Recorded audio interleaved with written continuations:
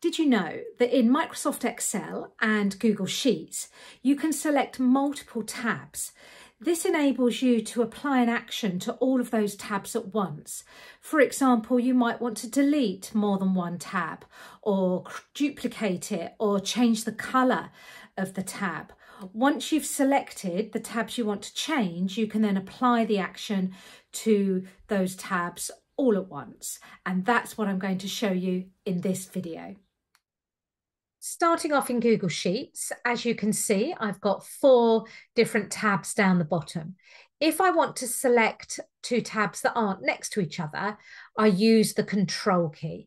So the first one that's selected here is Orders. If I hold the Control key on the keyboard, I click on my warehouse reference one. These 2 are both now selected. In Google Sheets, the ones that are selected are in grey. The white ones are not currently selected. If I right click, I could now delete or copy to, duplicate, change the colour, hide them. So any of those actions would be applied to both of those tabs. If I choose delete, you will see I'm now able to delete these 2 sheets. I'm going to cancel. I don't really want to delete them at the moment. To deselect those 2, just click on another one, and now it's just that one that is selected. If I want to select Orders, Customer Inquiry Form, and the other 2 in the middle, select the first one, hold the Shift key, select the last one, and now they are all selected. Some things are not available now because there's some things you can't do to every tab in a sheet, but I could do something like change the colour or duplicate if I wanted to. To deselect these, just click on any one of them and it will deselect the group.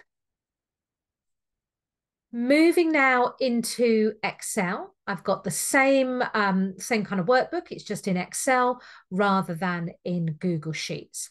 And I can use those same shortcut keys. So if I select Orders and hold the Control key, I can also click on Warehouse Reference. If I right click on either of those, I can then delete, move or copy, change the colour, hide them. If I want to ungroup them, I can click on Ungroup Sheets in Excel, or as I did in Google Sheets, just click on another one.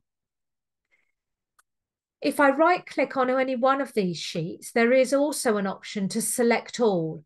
So if I select all 4 in here, then I can carry out an action on all 4 of those sheets. If I want to ungroup them, just choose Ungroup on the right click, or click on any other one, and that will also ungroup them. The sheets that you've selected in Excel are highlighted with white.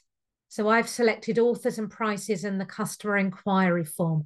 They're in white. So that's the opposite way round to Google Sheets. So there you go, a nice time saver for you. If you have any questions or you would like to find out about Excel or Google Sheets training for you or your team, please do get in touch.